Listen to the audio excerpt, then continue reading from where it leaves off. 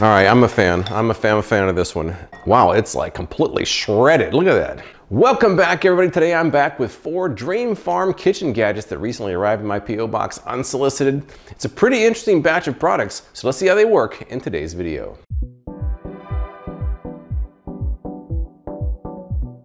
All right, so I've done quite a few Dreamfarm products in the past. Most of them are pretty interesting. Most of them I've liked, but let's look at today's 4 contenders and see what we got. First up is the Mini-Flisk, which is a fold flat whisk. This is the Sharple, which is a peeler that also self-sharpens. The Fluicer, which is a fold flat juicer. And finally, it's the Ograte, which is a O-shaped grater, which has 2-sided operation. Before I get started, let's flash back to the unboxing and see how that went. Let's take a look at the Sharple Always Sharp Safety Peeler. This one goes for $9.95.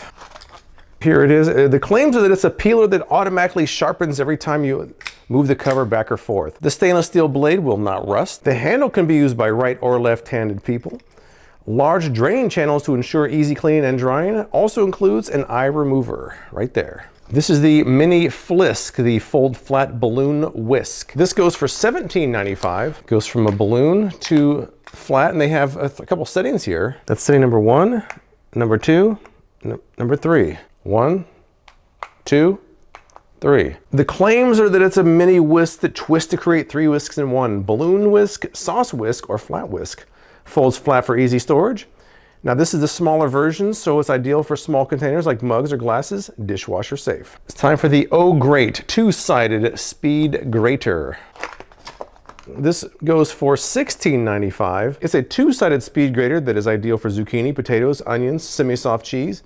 You can grate an up and down motion on one side or a circular motion on the other. There's a guide rim on this side, so you don't slide off the edge. A non-slip foot can keep it in place. Includes a safety cover, and it's dishwasher safe. Here is the Fluicer, the fold flat easy juicer. This one runs $14.95. It's by far the heaviest of all these that I've tried out. Here it is. Interesting design. Very interesting. Look at this. Now the claims of this uses folding action to squeeze fruit from the inside and outside for maximum juice extraction. Long handles create additional leverage.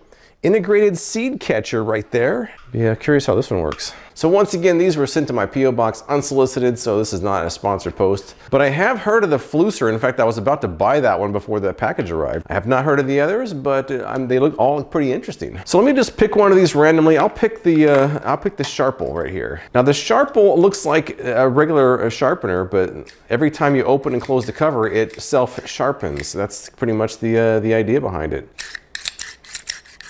It sounds like a sharpening. So let me pull out my cutting board here. I've got a few things that they actually showed in their demonstration. I've also got kind of a standard OXO peeler. I kind of want to see how they compare. I can't really test the sharpening long term. Maybe in a year from now, I'll let you know how that goes.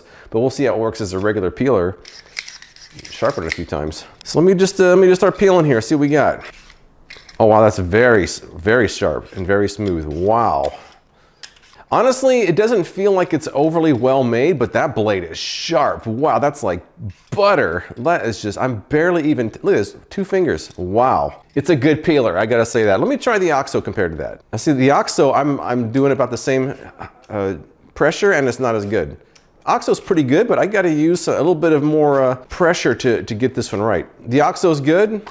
This one seems better. Look at this. Just very smooth. Wow, okay. OXO, same amount of pressure, not quite as good. All right, so the OXO is going to ride the pine for the rest of this. It was pretty good, but not as good. But let's give this a few more tests and see how it holds up. Let's try a carrot now.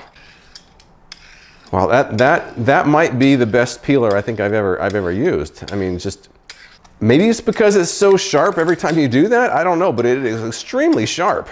I'm using almost no pressure whatsoever. Very impressive. All right, let me try a potato real quick here. Now they also have an eye remover right here, so I should try that out as well. All right, once again, extremely sharp peeler. This is very nice.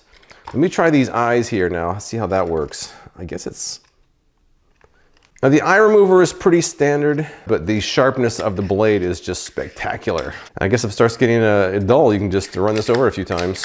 Although they say every time you use it, you're gonna open it and close it, so it's gonna self-sharpen every time you use it. So it seems, it's a great idea. I like this one. Well, let's try this zucchini here. Now, I'm barely putting any pressure at all on here. Look, it's just 2 fingers. I almost sound like a salesman because I'm so impressed by it, but I'm not a salesman. I'm just like what I see here. It's just a very sharp peeler. So all right, so as far as I'm concerned, the Sharple is a good start to my Dreamfarm test. We got 3 more to go. Let's see what's next. All right, let me try the Ograte next. So take the cover off of there. The cover is kind of nice, by the way. So this is set up so you can go straight across on this side and circular motion on this side. I'm going to basically follow what they show in their demonstrations and see how it works. First up, let's try the flat side and see how that works. Now they do show it resting on the side of a bowl like that. That's why this edge here is designed this way. It can actually sit on the edge of a bowl, which is kind of nice, but I'm not going to do that. All right, so they showed a potato on this side, which is basically supposed to go back and forth on. Let's see what we got. All right, it's definitely working. It is definitely working. We have some shredded potato there. All right, let's try something a little bit more common than potatoes on a shredder. Let's try some Monterey Jack cheese here.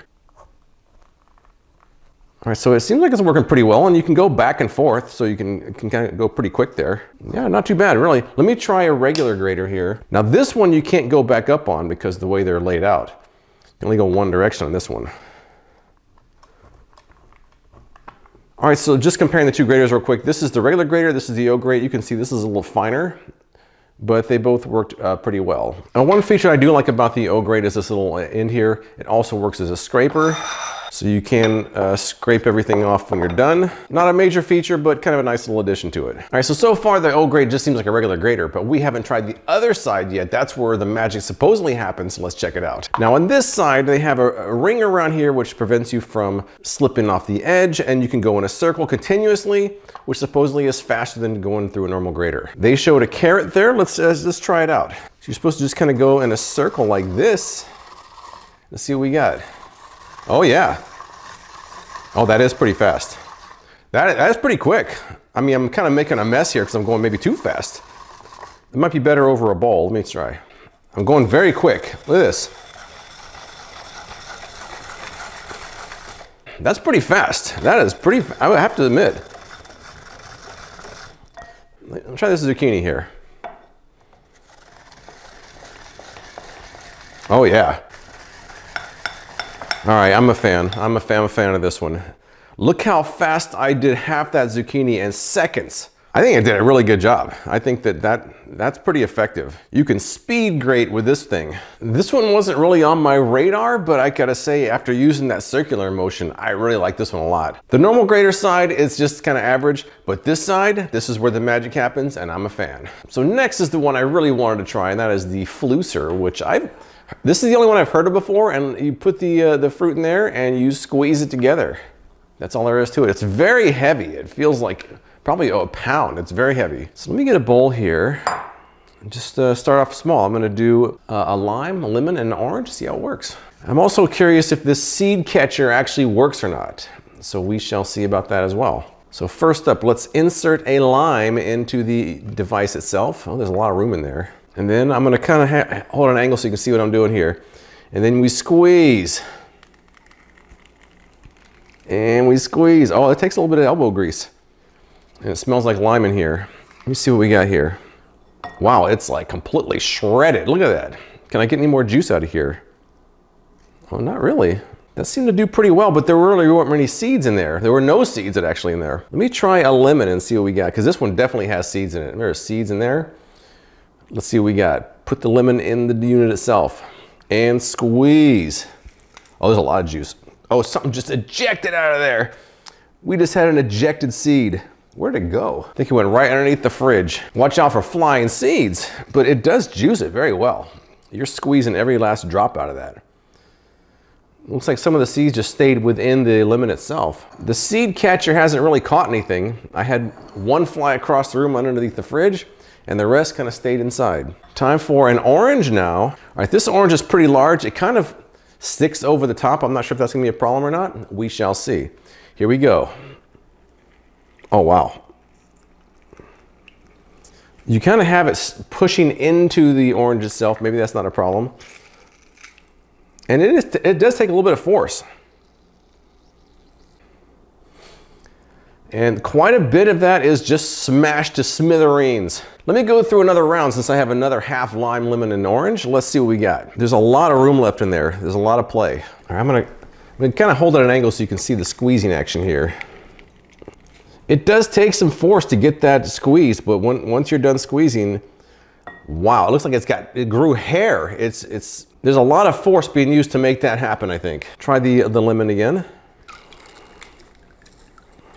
Let me see. Oh, one seed just fell out of the lemon into the juice, but we do have a seed that's caught in the seed catcher. We have a seed, we have victory. There's also some seeds inside there too. There are some seeds in there, only one is in the actual catcher itself. Last one is the orange, and this one fits a little better. It's not sticking over the top, so here we go. Oh, it just squirted onto my hand. All right, well, it does a great job of juicing, but there is a certain amount of force required. I had one seed eject. I got squirted in my hand, so it's not perfect, but it does work pretty well. I'm just curious here. Let's see what we got. Oh, we do have seeds in there. We have some seeds still. There's still seeds in the bottom, so I guess it didn't work perfectly. Let's taste this. Wow. That's fresh. That's fresh. Very fresh. And finally, it's the Mini-Flisk. This one has 3 positions. This is position 1, position 2, and position 3. This kind of reminds me of the twist whisk I reviewed a while back. This kind of works similarly. This one also twists into an open or closed position, and I use this one quite a bit actually. Differences in materials and difference in sizes, but they're pretty similar otherwise. I've actually been quite happy with this one because I like the way it folds flat, and it's easier to clean in this flat configuration.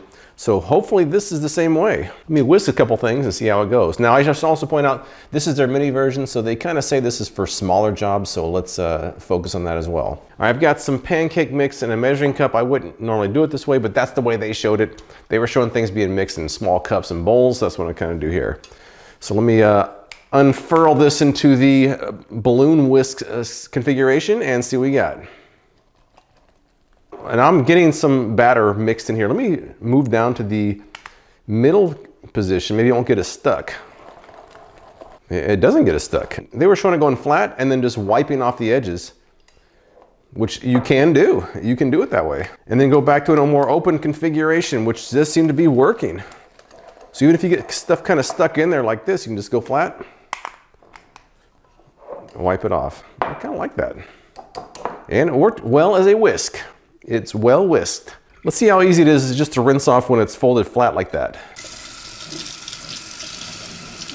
Oh yeah, much easier to clean than a traditional whisk, I would say. Very quick.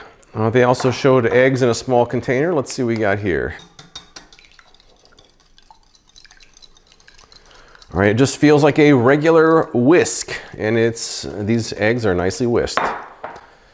And once again, you can just twist it into the flat configuration, rinse that off much more easily, and all the material comes off. So let's recap these 4 items, shall we? I would say my favorite of the bunch is the round end of the Ograte. I think for speed grading, you really can't beat that. The other side's kind of a standard grader, but when you're going circular motion, that would be hard to beat. Next up, I would say I was kind of impressed with the Sharple. Now, it may not be made of the highest quality materials I've ever tried, but it might be the best peeler I've ever tried. We'll have to see how well the self-sharpening feature does over time, but first use, very impressive. Now, as far as the Mini-Flisk goes, I did like it. I thought it worked pretty well. It wasn't as unique as some of the other items because I already have the twist whisk, which is similar. I'll probably use these 2. This will be my small whisk. This will be my big one. On the other hand, I do like it. It's easy to clean, and I think that it worked quite well. And finally, the Fluicer. I think if you're looking for a manual juicer, this one does a great job. There are others out there that require no effort, that are automatic. It does require a bit of effort. It doesn't always catch the seeds, and sometimes things will squirt out the sides. But as far as a manual juicer goes, it does work. But that's all I've got. If you've tried any of these Dreamfarm gadgets, tell me what you think in the comments below. I appreciate you watching, and I'll see you next time.